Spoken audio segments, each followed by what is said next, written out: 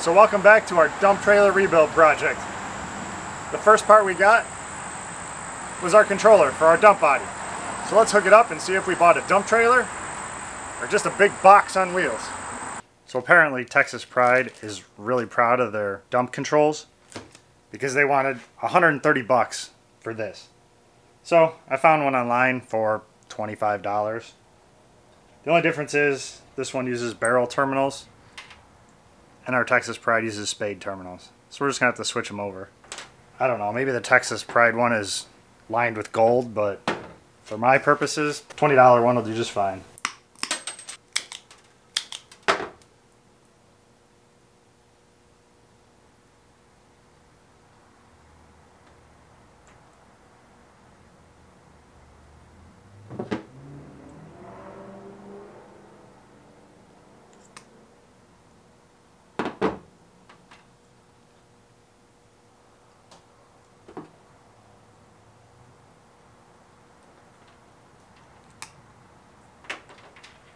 Alright, let's go throw it on our trailer and see if it works. Or if I have to spend 130 bucks. So given what our control thieves left us, we got a ground, a power, and 2 triggers.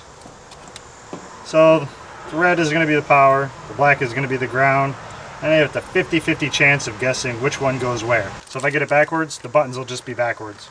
Or I can switch it around and everything will be fine. That's my theory anyway. Let's see how it works.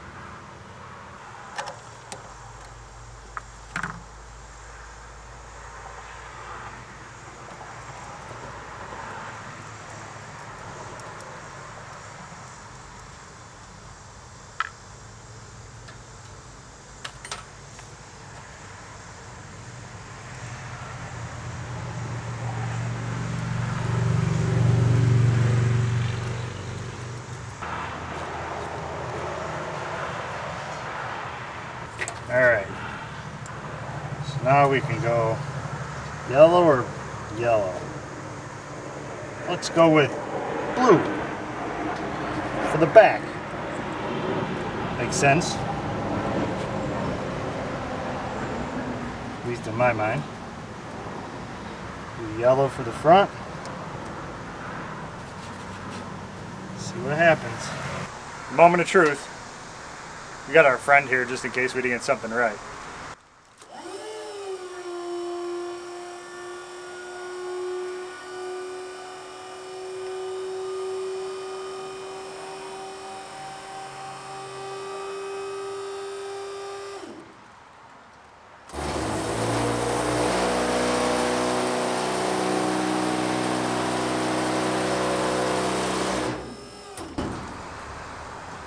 I say it works. I think we have a small leak here. Climb under there and check it out. There's our leak there.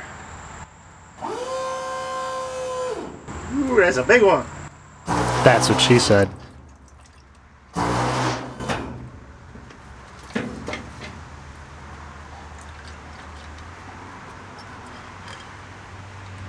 Looks like it might be an easy repair though.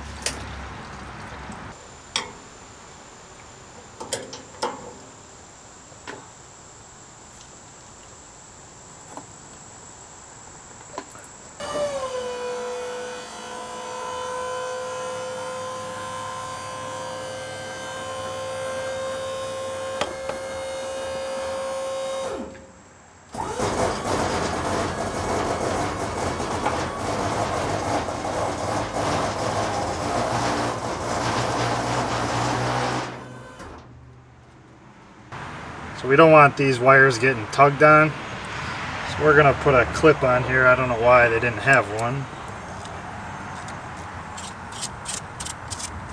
Just screw it right down to the solenoid.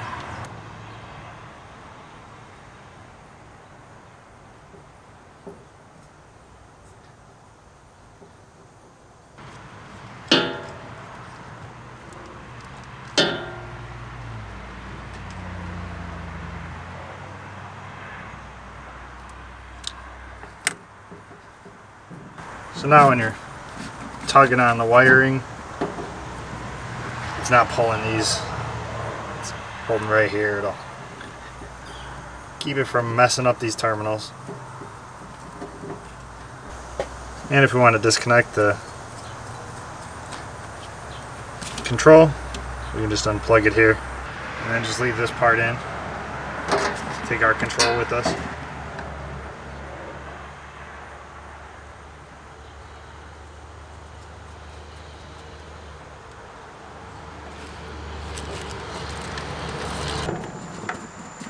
Now we're going to top off our fluid since we had that leak. Got a lot of air in the system.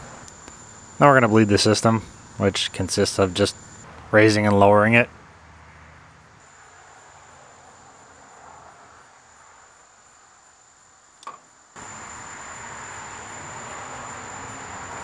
Once we get all the air out, it should make a lot less noise at the end there, where it was chattering before. That was just air in the system.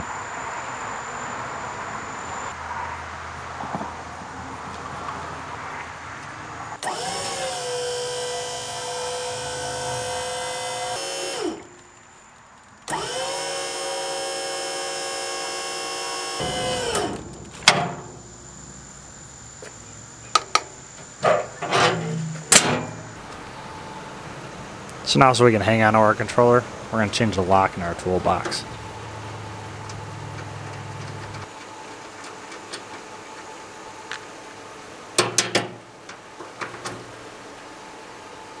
So it doesn't hurt to try. That's the key for my other trailer. Just happens to be the same as our little present here. So it saves me a couple bucks. When you're poor like me, a couple bucks matters.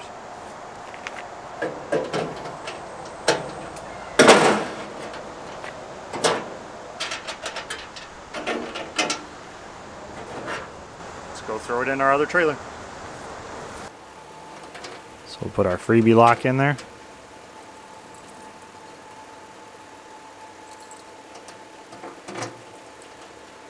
Make sure it works. And put the nut on there and tighten it in.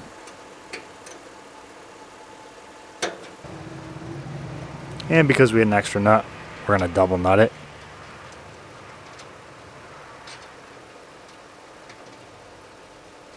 Keeps it from loosening up over time.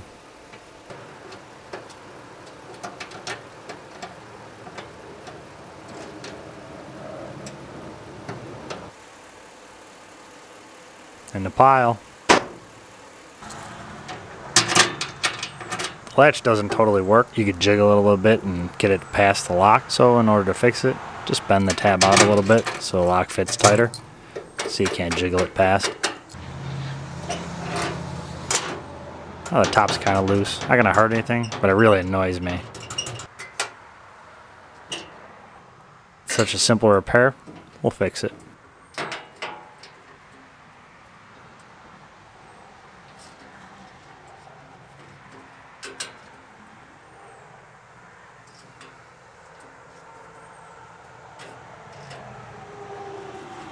So you just loosen up the striker and move it back or up, depending on how you look at it. Tighten it back up. Now it fits nice and tight.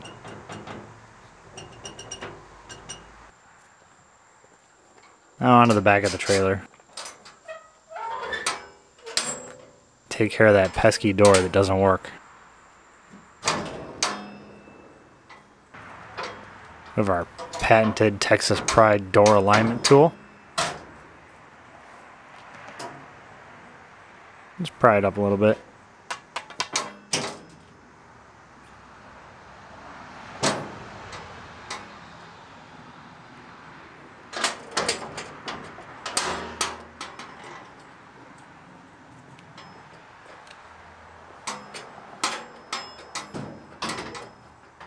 Check, make sure our doors are lined up and close. That was an easy fix. Now we're going to straighten out the locking bar. Looks like somebody either backed the trailer into something or maybe pushed it with a bobcat. At any rate, it's bent. So we're going to straighten it out a little bit. Just put our Porta Power spreader in there. Push it out a little bit. Little stress relieving. Make sure it stays. And release it. All good. Now onto the front. Apparently they had a very short truck and they tried to shorten up the safety chains, but unfortunately they won't reach to my truck. So you just pull the cotter pin out, that takes the big pin out. You can put it back in any link you want.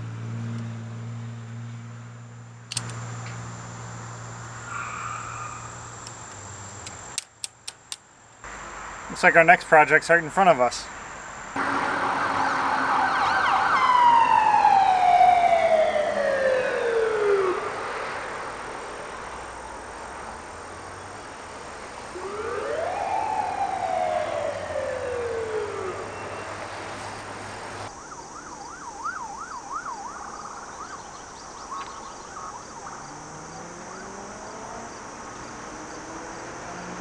So that was a Cobalt that rear-ended a pickup truck.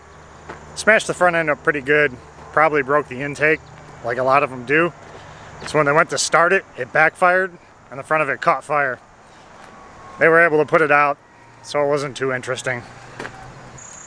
Back to work. Now we're just going to extend the safety chain on our passenger side.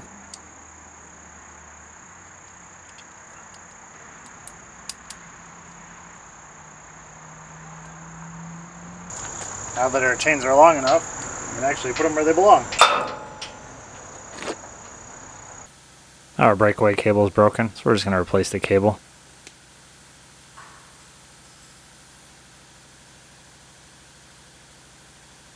The system works, so we just need to be able to attach it to our truck.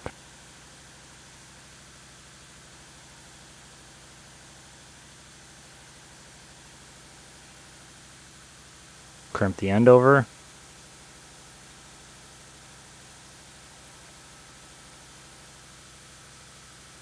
We're all good. Check, make sure it works. You don't want to find out the hard way it doesn't. Since I broke the other battery hold down, we're going to put a new one on.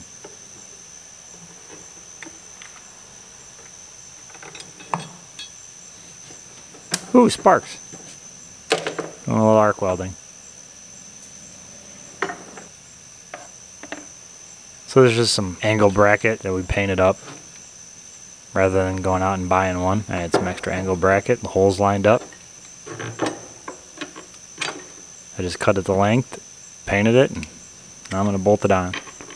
Should hold the battery down, which is its purpose.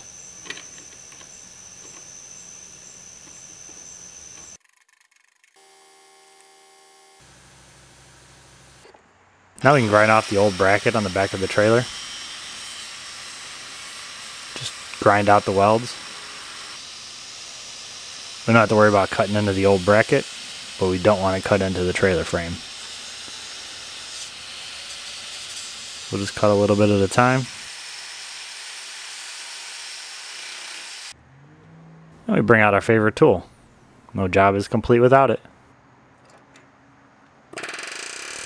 Hit it a couple times, break the welds, grind some more, break some more welds, grind some more, grind some more. Give up and hammer on it.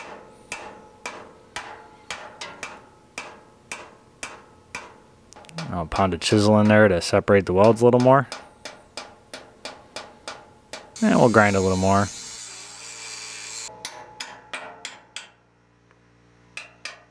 I win. In the pile. Now we're just going to clean up the rest of the welds, make them all nice and flat so it's ready for our new piece. So it's basically down to just a bare frame at this point. Like that whole bracket never happened. Now because we're welding a lot thicker metal than we normally weld, we have to change the wire in our welder to a thicker gauge from 0.023 to 0.035. So like most welders, you change the wire itself, change the tip, and you're ready to go.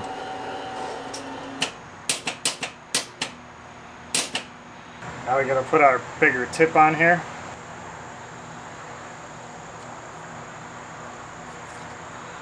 Yes, it's a Snap-on MIG welder. All my welds are worth twice as much as everybody else's. I guess that makes up for the Harbor Freight cordless tools you guys harass me about.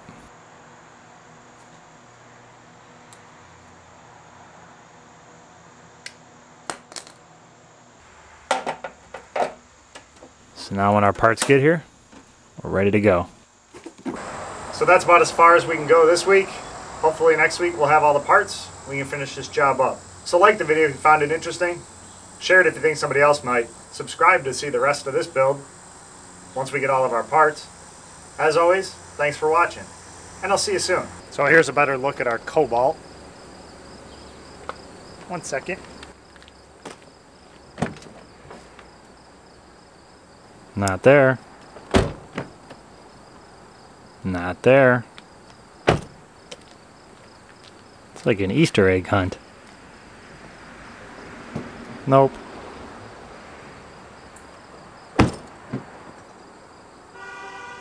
Found it. So there it is. This was a rebuilt vehicle. Somebody out there giving us a bad name. So at least the airbag still worked. But this is one of those rebuilds that give rebuilders a bad name. The core support has been replaced once before. You have some less than high quality welds. Got a bracket they never bothered to paint.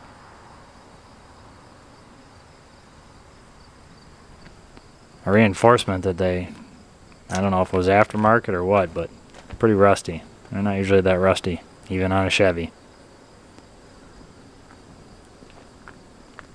Got some more low quality welding there.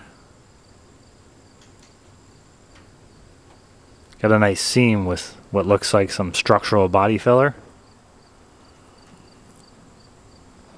Same thing on this side.